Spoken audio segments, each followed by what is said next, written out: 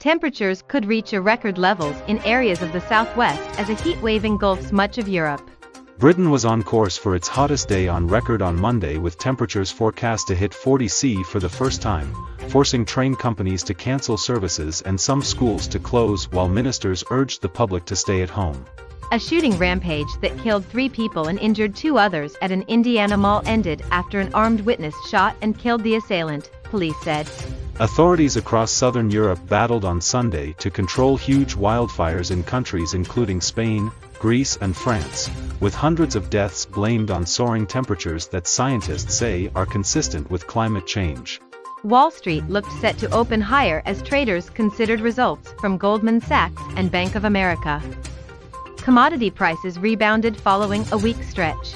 The 12-person jury in Fort Lauderdale will not weigh whether Cruz is guilty in the case, since the 23-year-old gunman in October copped to killing 17 people at his former school. Marjorie Stoneman